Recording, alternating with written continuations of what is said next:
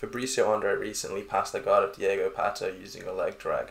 Now this is impressive because Pato is one on an absolute tear at the moment, and two because he has insane guard retention and even has his own specialized defense to the leg drag. All this stuff, like for example right here, and I put pressure, sometimes I can like kick you that way, but like this. And now back outside. Yes. The leg drag is something that Fabricio uses a lot to great success, so we're going to be looking at the setup and the finishing details for it. So for the setup from this loose passing scenario, he just takes an ankle grip. From here he looks to throw the foot across his body and close the distance.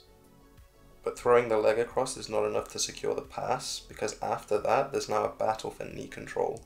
So here he's bringing his body in front of the knee, but other times like here he's going to be using his hand to try and control the knee.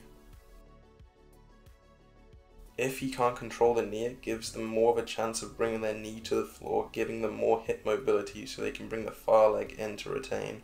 Now even if he wins the battle for knee control, the high leg is still a threat, so he has to find ways of dealing with that. In this clip, his left elbow is so deep that it means the guard player can't turn their hips enough for a strong enough high leg. But here Pato is going to manage to get his right leg all the way across, so Fabricio takes the hand that was initially the ankle grip and bats the leg out of the way. So we'll play it again. Initially he's got the ankle grip, he throws the leg across his body, and now he gets the knee control. Now after that it's just about dealing with the high leg. Now you might say this is all just speed and athleticism based, which is half true, but there's also a lot of timing that goes into this. For example, Cole has the double ankle grips here, but it's not until the guard player starts extending their leg to make a connection that he's going to begin the leg drag.